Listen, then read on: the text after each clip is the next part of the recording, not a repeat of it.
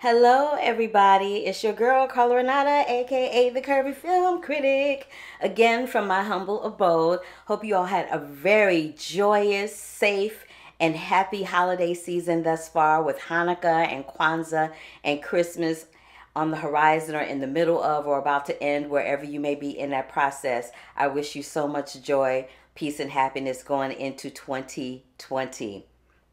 Now, I promised y'all the best of the Curvy Critic in 2019, and I just have to say, when I started going back through all the footage, I realized that I had so many interviews. I talked to Regina King, I talked to Regina Hall, I talked to Tim Story, I spoke with Sterling K. Brown 4 times. 4 times, but that's my St. Louis homie, so there's that. I spoke with his wife, Ryan Bathay.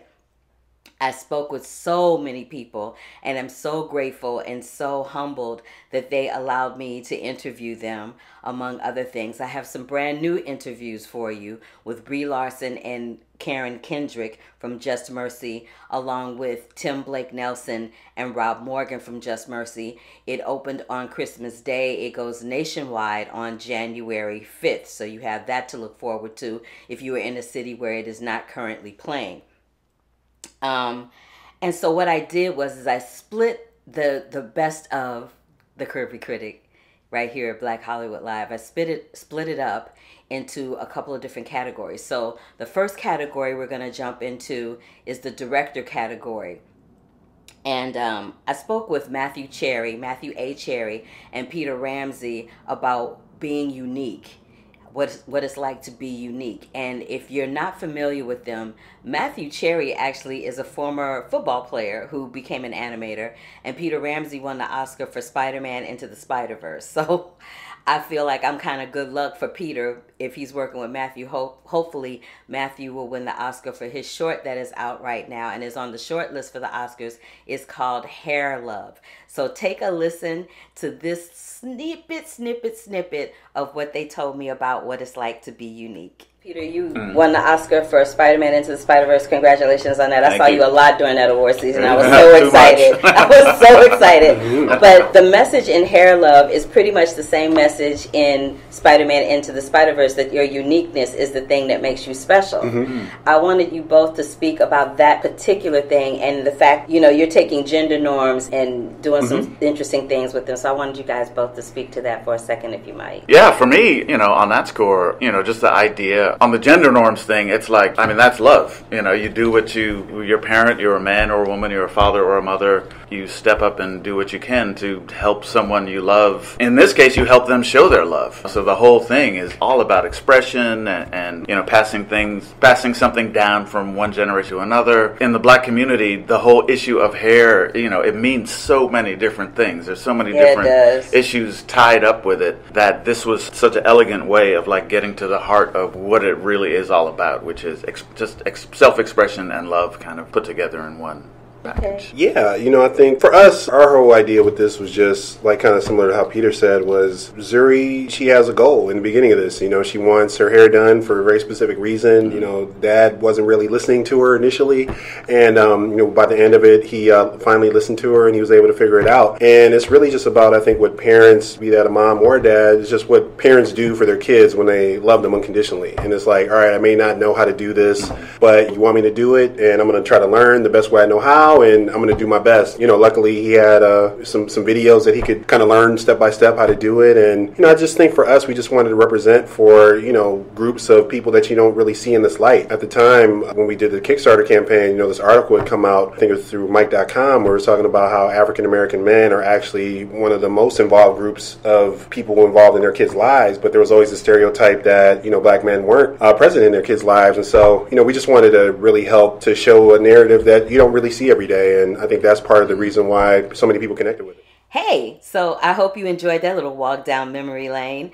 If you have not been here before, this is the Curvy Critic with Carla Renata. I am your host, Carla Renata. Click right down below for the subscribe button and you will get notifications for when we go live. Sometimes when I do these remotes, we go up on time. Sometimes we don't. Sometimes it's a time factor. Sometimes it's a uploading factor. Sometimes it's, technology might betray me, whatever the case is. But I always try to get it to you nevertheless. So again, click the subscribe button, and you will get all the notifications for when it does go up, whether it goes up on time or not. But I try my best to make it go up on time. The next director that I spoke to was Ron Howard, and he had done a documentary about Luciano Pavarotti. And I love Pavarotti because I love opera, and I loved his voice so much. And I spoke with him about a little thing that I noticed about the film. Take a listen to that as well. I love that when the last line of the song translates to "I will win," which is what he did over and over and over again in his life. Through that joy, the great thing is that you didn't feel like he was some sort of, like ambitious, animal monster who's just I'm gonna, no matter what, I have to succeed. It's really that he just, he would throw his focus on something, whether it was the music, whether it was a relationship, whether it was philanthropy, whether it was his kids at a certain point, and he'd go all in, and it would be this sort of this pursuit of joy and just what he thought was the right thing to do as a person, and that's how he would win, which is I respect. He says, with his stage fright, I go to die, which made me laugh out loud because I'm a singer and I have immensely horrible stage fright. Yeah. So I was wondering, when you're doing your films and you're about to shoot for the first time on any given project, do you have a saying that you kind of say to yourself before you start? When I'm feeling overwhelmed, I just focus and I say, okay, what's my job today? Because I like to distill it down to work. I've grown up doing this stuff. Absolutely. And so if I can just remember, what are we supposed to be doing right now? Let's put everything else aside for just a minute and get focused on that.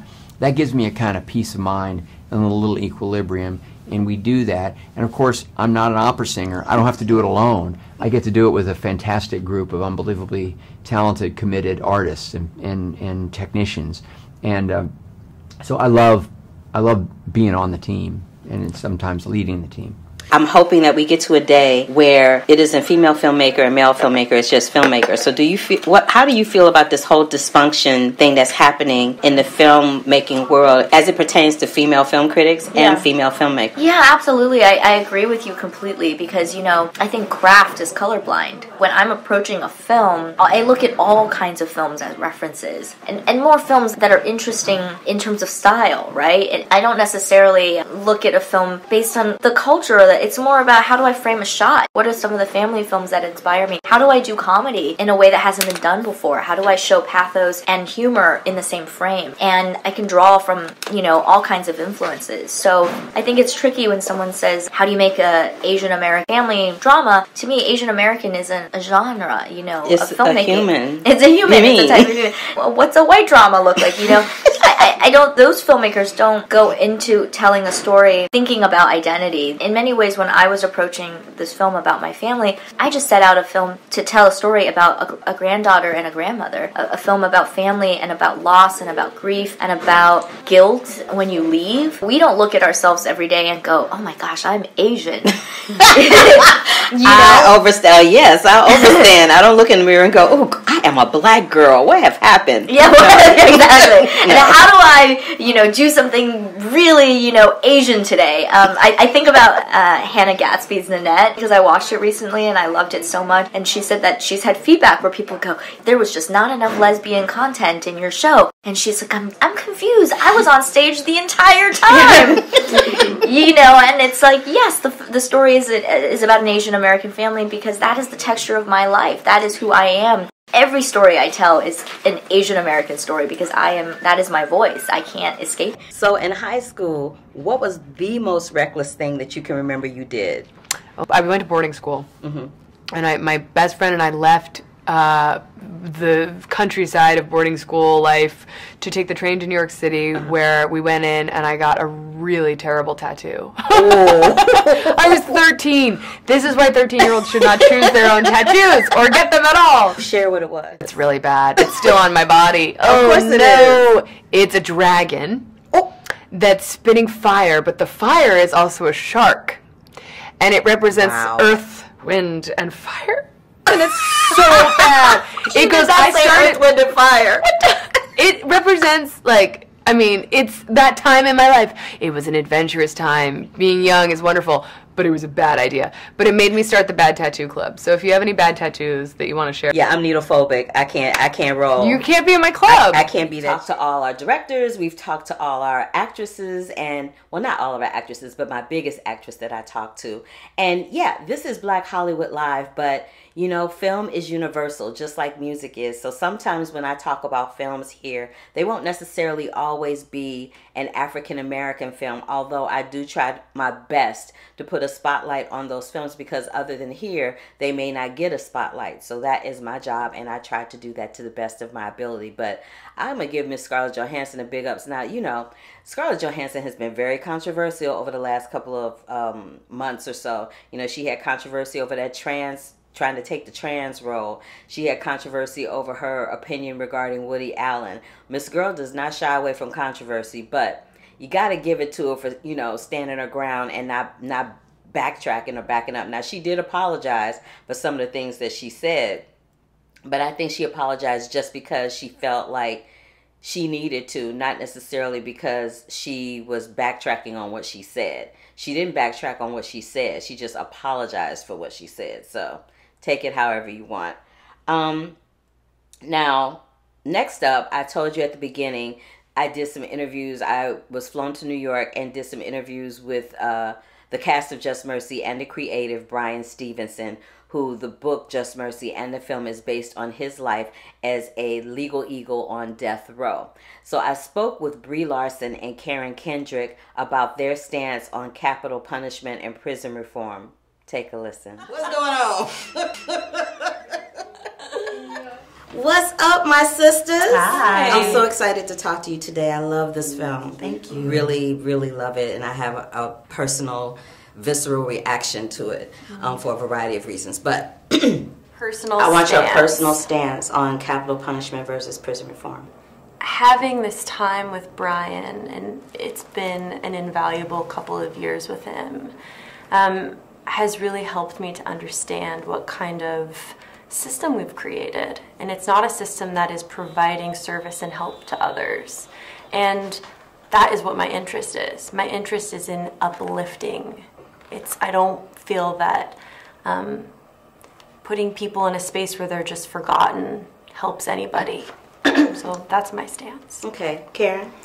When I sit with men and women and children who are system impacted, whether it is in community or inside of a prison or rehabilitation center, what I realize is that there are some really big topics, big, ideas, big buzzwords, but then there's a very human element, there's a very human component.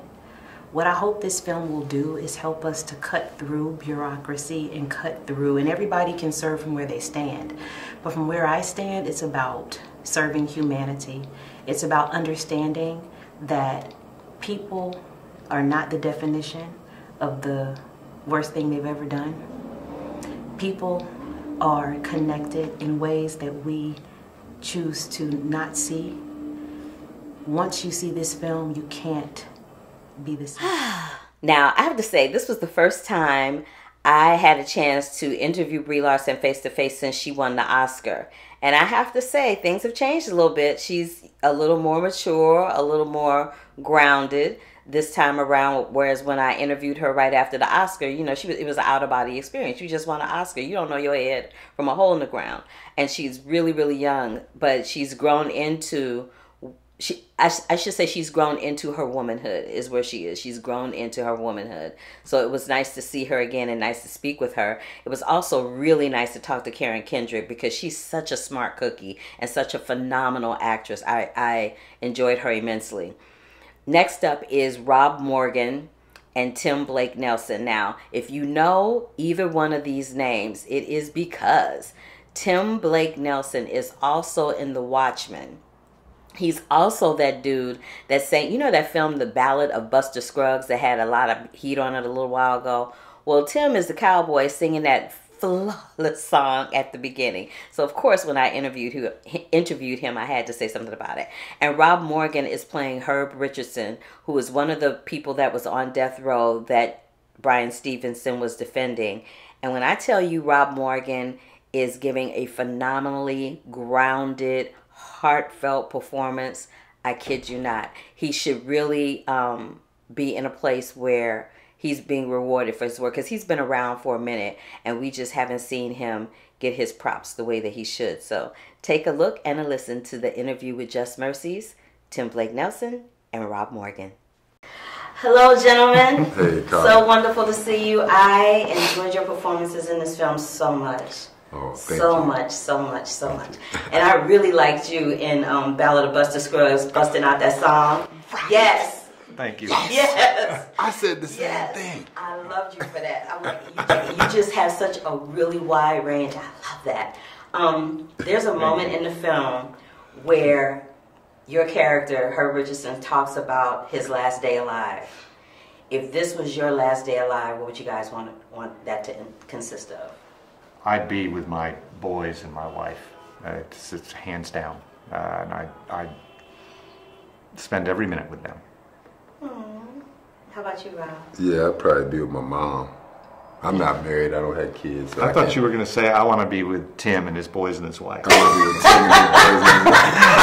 Exactly, that's what I want to be. We make you feel welcome. I'll bring my mom and hang out with Tim and his boys and his wife. Yeah. So you be with your mom. Sorry, I'm not joking. It's all good, brother. My goodness. The more the merrier. Oh, how much did you guys know about your individual cases that are reflected in the film before you started doing the film? I didn't know much about it at all as far as Herbert Richardson. I mean, I know cases of actual brothers and sisters in my own life, but for this particular person, Herbert Richardson, I discovered it in Brian Stevenson's book, Just Mercy, and countless of other brothers that was in the book, but that's how I discovered Herbert Richardson. I'll just say that he obviously knew about this character in ways he didn't even know because of the performance he gives. It's just so tender and sensitive. I didn't know about Ralph Myers, but I did grow up. I grew up somewhat privileged in Oklahoma in the Southwest, but I knew characters like Ralph Myers to a degree, but it was really the exposure of him in such an artfully intelligent and sympathetic way by Brian Stevenson and then Dustin Daniel Cretton and Andrew Lanham in the script that really invited me into this character. Now that you've been part of this journey, what does Just Mercy mean for you? Just Mercy for me means an opportunity for us to start having a conversation that could create some positive change. Okay. Yeah. Tim? This particular movie there. Tikkun Olam, which is Hebrew, and it means repair the world. Ooh, I like that. And You are deep, brother. that's what we need to do. You are deep. Well, that is my time, gentlemen. I appreciate you so much for sitting down and talking to me. It's been my pleasure. Nice meeting you. Thank Yes, you. nice meeting you Yeah. too. You know, I always have a little fun with my interviews, and because I can sing, sometimes, depending on who it is, I might bust out a song here and there. But I had some fun last weekend with Jaime Foxx and Michael B. Jordan singing Happy Birthday to them. I had some fun singing some Frozen stuff with Bobby Lopez and Kristen Anderson Lopez. And in case you missed them, here's a little fun clip from, the fun side of the Curvy Critic. Hollywood Live. Hey! So, gentlemen, Yes, ma'am. I know you had a birthday in February, and you had a birthday a couple of days ago. I had a birthday in February. No, he had a birthday in February. It's coming up. You know what? You had one a couple of days ago. Right? Yeah. All right. So this is for both of y'all. Happy birthday Oh, to shut you. up. Get it in. Happy birthday to you. Happy birthday, happy birthday, happy birthday to you. All right, there we go. Hey, there you go. Get it on in. Oh my God, could you break off a little bit of Into the Unknown for me real quick? Sure. Had my adventure? Yeah. I've had my adventure. I don't need something new. I'm afraid of what I'm risking if I follow you into the unknown. Into the unknown. You take it. Into the unknown.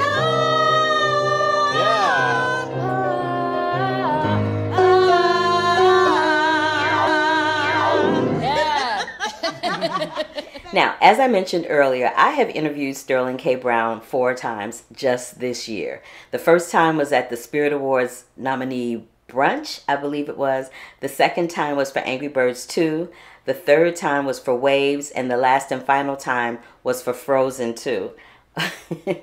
But I love how when I tried to ask him about Frozen 2, not by name, he gave me this answer. What's up, my St. Louis homie? What's going on, sister? I was so excited to see that you were doing a voice in Angry Birds 2. It's fun. Gary, the scientific dude. Yeah. How much you know about science? I know a little bit. Oh, really? I know a little bit. I did well in my physics in high school. I got an A in that, A in bio. Got a B+ in chemistry. Like, I was a solid student. I was good. Oh, okay. I went to Stanford. Oh, well, then there's that. You gotta do all right. You gotta do all right. There's that. And you're about to do another one, too. You're about to do another animated project, too. I know you can't talk about it, but... I have no idea what you mean. Okay, yeah. Again, I will throw some clips up during the week until we come back live on January 5th. And January 5th is actually the day of the Golden Globes. I will not be attending the ceremony, not yet anyway. But I will be attending the after festivities, and I can report to you about that and let you know what's happening. And yeah, and maybe I have a little birdie will give me a little more insight into what might be going down this award season. So I'll come back the following week and we'll talk about the results of the Golden Globes, because after the Golden Globes is full throttle after that, because after the Golden Globes we have the SAG Awards, we have the Critics' Choice Awards, we have some of the regional awards, Santa Barbara Film Festival, and all those things have a tendency to temper or give you some type of insight into who may possibly win the Oscar for 2020. Now, I'm going to tell you, it's kind of all over the place right now. People are winning all kinds of things, and I'll get into that when I get into the awards scoreboard in a little bit. But what I do want to get into right now is I realize that this is the end of a decade. When we go into 2020 in a couple of days, it will be the end of a decade. So I wanted to highlight some of my favorite films within the last 10-year period.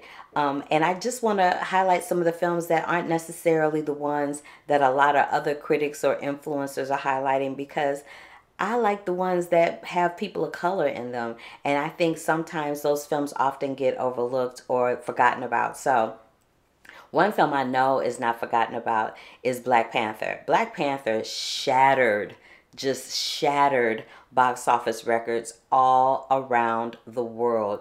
It was directed by Ryan Coogler. It starred a plethora of different stars led by Michael B. Jordan. And it was the first time we'd ever seen a black Marvel comic superhero on the silver screen. We'd seen Black Widow, we'd seen Iron Man, we'd seen the Hulk, we'd seen all these other iconic comic book characters, but we had never seen someone of color or a woman. So we got Captain Marvel this year, and we got Black Panther this year, all in the same year. So it was a great year at Marvel Studios. But let me finish talking about Black Panther. Black Panther was important. It was important for the reasons I just mentioned, and it was important because there's a whole new generation now that's going to grow up knowing that if you are a woman, you don't have to rely on a man to do anything. The women in Black Panther, they were smart, they were savvy, they were elegant, they were classy, they had everything going for them. And the men respected them, respected their opinions, and respected their purpose in their lives. So I love Black Panther just for that reason, that it gives that message among others. So that is why it is at the top of my best of the decade 2010 decade list. The next one that I want to talk about is a film called 20 Feet from Stardom. Now, I remember when I reviewed this, I said that I knew quite a few of the women that were featured in there because I too used to be a background vocalist for a very small, minute period of time in between gigs, but nevertheless, I did it, and it, excuse me, and it literally is 20 Feet from Stardom. And this particular film focused on Lisa Fisher, Mary Clayton, Darlene Love, and a lot of other background vocalist. But shortly after the film won its Oscar, Mary Clayton succumbed to a stroke from which I don't believe she's recovered. So we're going to send prayers and thoughts and positivity out to her. But 20 Feet from Stardom, if you are interested in a career in background singing, or if you just want to see what it's like to be behind somebody on a microphone and see what kind of sacrifices you have to make to your own career, and what kind of sacrifices you have to make as an artist, because if you're singing backup for somebody, that means you can't really fully pursue your creativity as an artist. And they talk about all of that in that film. But it was a wonderful, wonderful documentary, and everybody that loved it, I mean, everybody that watched it enjoyed it. So first Black Panther, now 20 Feet from Stardom. And the next one I want to talk about is Belle. Gugu Mbatha-Raw is one of my favorite young actresses because her range is unsurmountable. She literally can do just about anything.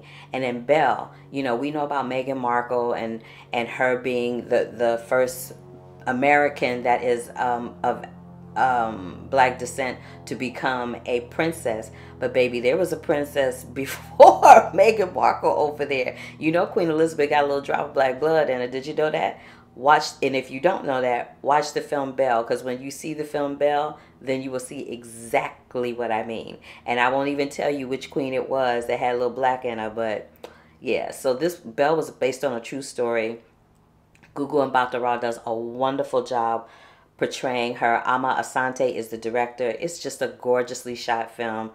A very prolific story that is told historically that I didn't know about. I'm sure you don't know either. So if you have some time over the rest of the holiday season, check it out. Belle. Fruitvale Station. There's going to be a couple of films on this list that I'm going to mention that involve Michael B. Jordan, because he's just the man of the decade. He had Creed, he had Fruitvale Station, he had Black Panther. He's producing more films. He's the producer on Just Mercy. But Fruitvale Station gutted me to my core, because there was nothing worse than seeing this young man named Oscar lose his life on the BART subway platform because somebody just wanted to mess with some young black kid one day. It was just, and he was on a wrong path. He ended up turning his life around, and he was right in the middle of that when his life was snuffed short. But Fruitvale Station stars Michael B. Jordan and Octavia Spencer. It is a wonderful film. It came out in 2013, and so did Belle and 20 Feet from Stardom.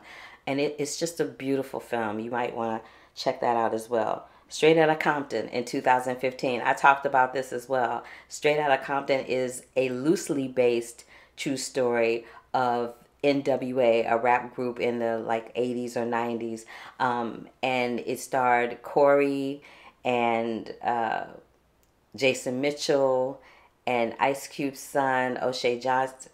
Now this is the thing. So since since Straight from Compton came out, Jason Mitchell's star had ascended quite brightly. He was in a movie that came out this year called The Mustang. He was in The Shy on Showtime. He was in Mudbound. He was in a plethora of films that were making his stars shine so brightly and you know, boosting him up the ladder. But there was some shenanigans with him earlier this year. He lost his gig at The Shy. He lost his representation. Shortly after that, he went on somebody's radio show and tried to defend himself, which always is never a good idea because it just makes the situation worse. But it's unfortunate because he was such a nice brother, and he was so talented. But his work in Straight Outta Compton was really quite lovely. Unfortunately, Straight Outta Compton, even though it helped get Paramount Pictures in the black for the rest of the year, it got no love awards-wise except for through our own community. So, but if you have not seen Straight Outta Compton, check it out. I'm sure you can stream it, or it's on Blu-ray and DVD. There is another film that I loved called I Am Not Your Negro. It's a 2016 documentary about James Baldwin. And James Baldwin came up twice in this decade, especially with the adaptation, the Barry Jenkins adaptation of If Beale Street Could Talk, where Regina King won the Oscar for that. So I Am Not Your Negro is based on a book by James Baldwin, and the whole documentary is built around that. Raoul Peck is the director of that, and it basically is like a calling card or a shout out to the new activists of this generation, you know, giving them a playbook from which to generate their, what do I want to say? A playbook to generate their call to action. That's what I want to say. To generate their call to action. A new playbook for the activists of this time to generate their call of action. It was wonderfully done. I love that documentary a lot. And you hear me talk about documentaries on this show quite a bit. 3 other ones that I want to talk about really briefly are Hidden Figures, Moonlight, and Best Man Wedding. Now, I remember with Best Man Wedding, I remember seeing Nia Long on a TV show. As a matter of fact, I remember seeing anybody that was in this movie on TV shows talking about the fact that the studio actually made them do a read-through of the script before they would approve the film to be done, which was kind of insulting and annoying all at the same time, because by the time Best Man Holiday had rolled around, the director, Malcolm D. Lee, who was Spike Lee's cousin, Nia Long, Terrence Howard, Taye Diggs, Monica Calhoun, Sanaa Lathan, Harold Perrineau Jr., all of these actors had resumes that were as long as my arm, just long. And the fact that any studio would require them to do a table read in order to greenlight a film is absolutely ridiculous. I can't even believe they did that. But guess what? The film Malcolm and the Stars had the last laugh because it was the highest grossing movie toward that quarter of the year. So there you go. I bet they won't be asking for no more table reads for Black cast from now on, especially behind that and Black Panther. No ma'am, no sir. We don't need to do that ever again. Hidden Figures. Now, I've said this about so many films. It seems like in the last decade, we got a lot of films that came out that were teaching us history lessons through film.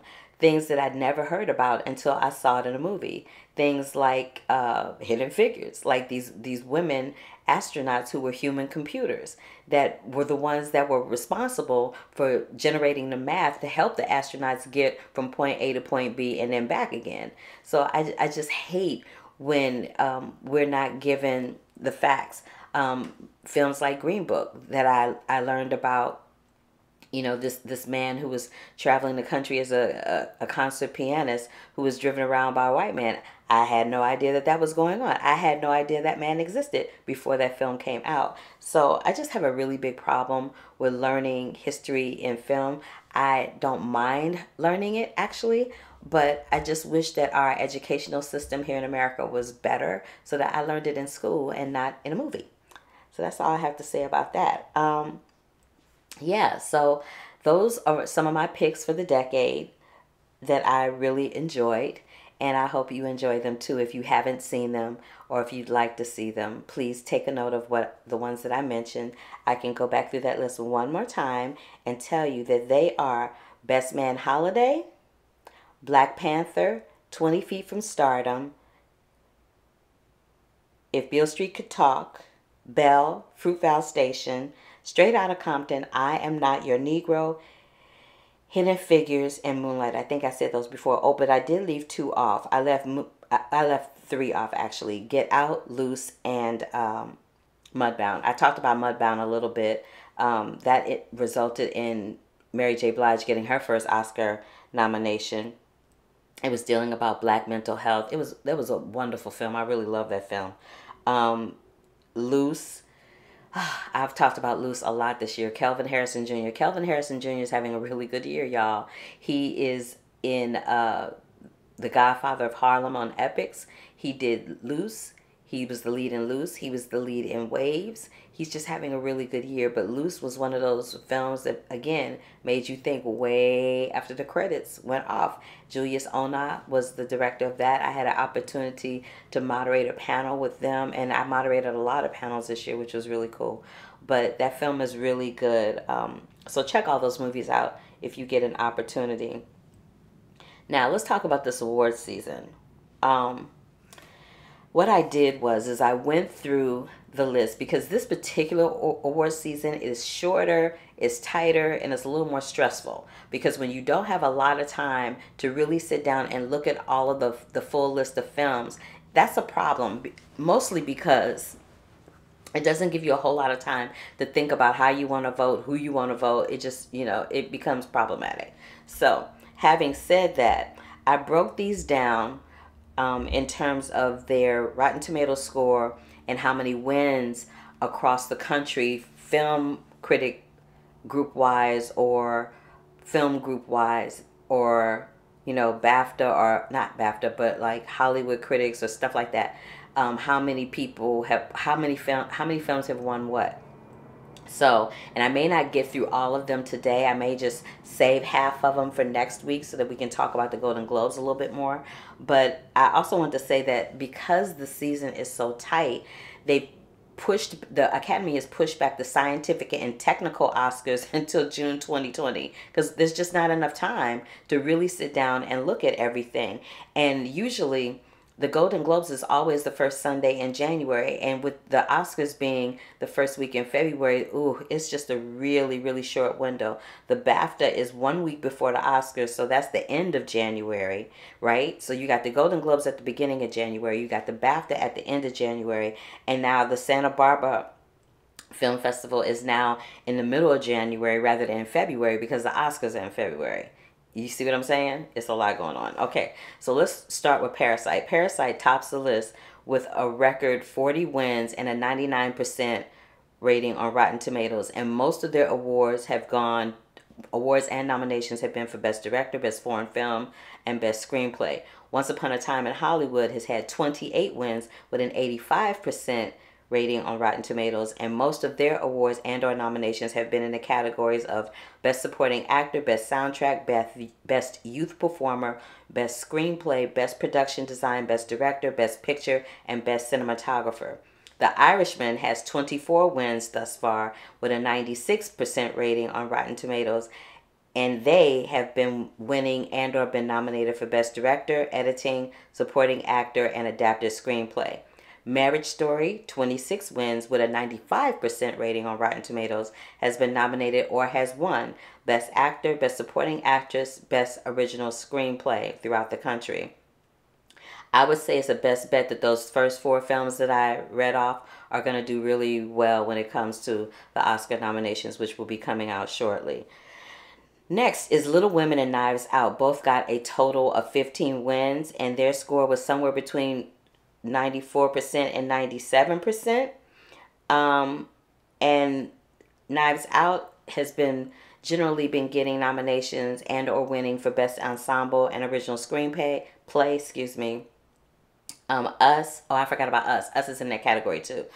Us has been getting Best Actress for Lupita Nyong'o, and Little Women, Best Supporting Actress for Laura Dern, and Best Adapted Screenplay. Uncut Gems has had 12 wins with a 93% Rotten Tomato score, and its only category that they seem to get any love in is Best Actor for Adam Sandler. 1917 has a 90% Rotten Tomato score, 12 wins, and it is being considered for Best Cinematography and or winning Best Film across the country. Apollo 11, the documentary, 99% Rotten Tomatoes score with 10 wins, and basically is in the Best Documentary category. Toy Story 4, 97% Rotten Tomatoes score, 8 wins. Of course, Best Animated Film. Portrait of a Lady on Fire, 97% Rotten Tomatoes score, 8 wins. Best LGBTQ, Foreign Film, Actress, and Cinematography. Judy, an 83% Rotten Tomatoes score, 8 wins, and basically people are looking at Judy for Renee Zellweger's performance and the hair and makeup that turned her into Judy Garland.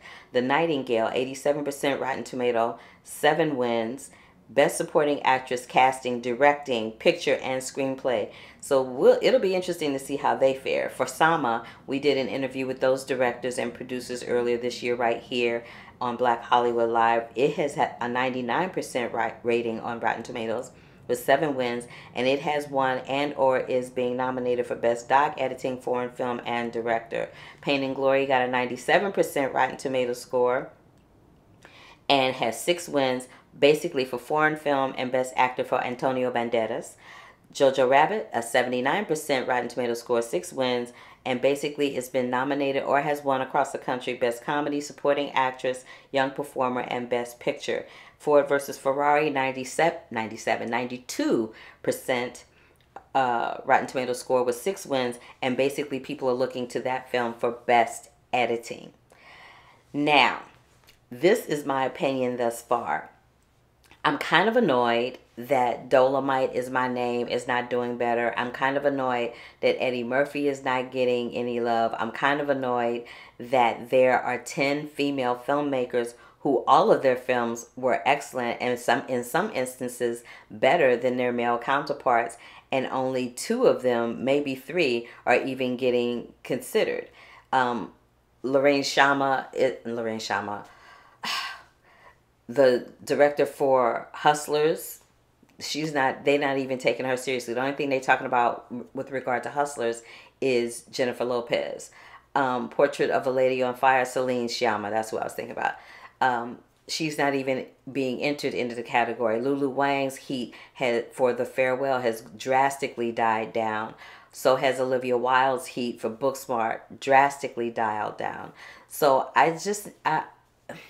it's like when I was talking to Lulu Wang earlier, and we were talking about how she feels about the disparity with female filmmakers. I'm really hoping that disparity, as well as the disparity when it comes to female critics of color, how that hopefully all of that will change and it will shift. Now, I usually have a plethora. That's all I'm going to say about the awards right now. I'll do a more in-depth thing in the next couple of weeks leading up to the Oscars. And I will be going to Sundance, so there's that, and I'll be reporting from there.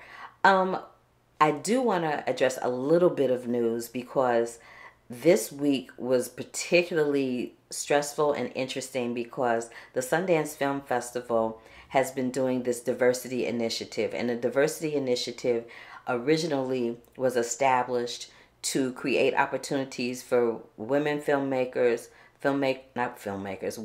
female critics, critics of color, LGBTQ critics, and influencers who under any other circumstances would not be able to afford to go on the mountain for the festival, since it is one of the biggest film festivals of the year. And a lot of the films that we see during Sundance and the Toronto Film Festival and Telluride Film Festival usually end up being in the Oscar race. This year, not so much, but most of the time that is the case.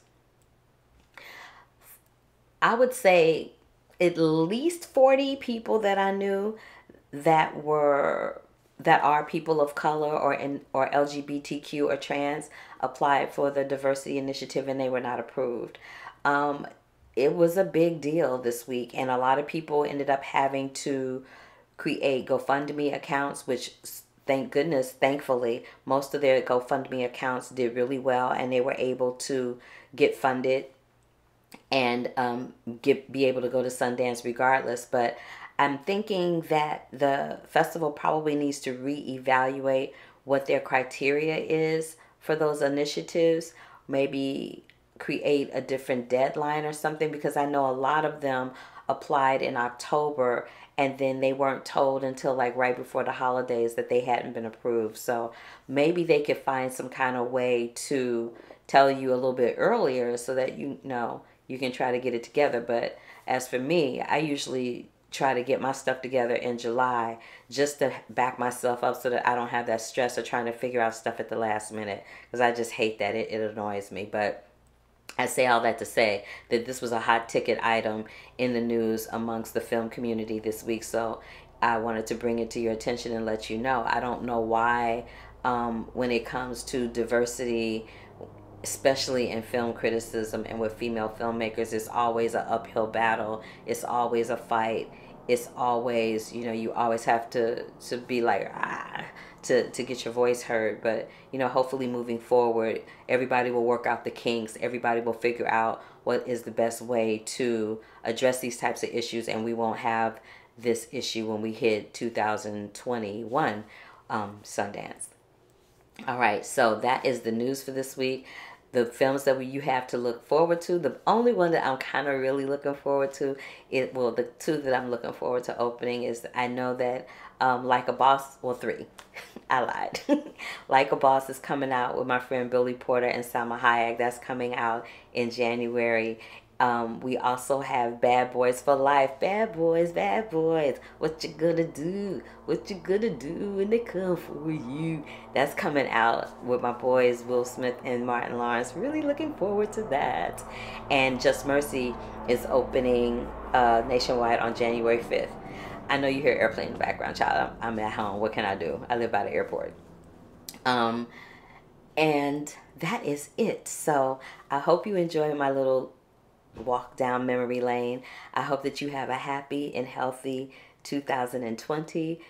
I wish the best for everyone. I want to give a big shout out and thanks to these people, because without them, I would not be able to do this.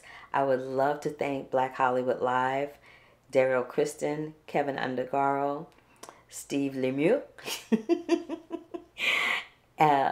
Brie Phillips, and the rest of the staff. Oh, and my producer Josh, for helping me put helping me put up the Curvy Critic and giving me insight and helping me grow and helping me change. I appreciate y'all so much. For every guest that came through here, for every person that allowed me to do an interview or approved me to do an interview, specifically Ginsberg Libby, y'all are my dogs.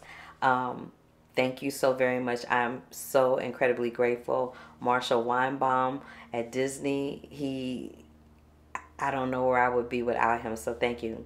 Thank you, Marshall.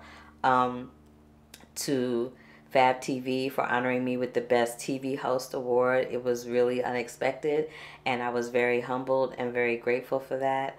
And this was the year that I became a Rotten Tomatoes approved critic. I became a member of the Broadcast Film Critics Association, which votes on the Critics' Choice Awards.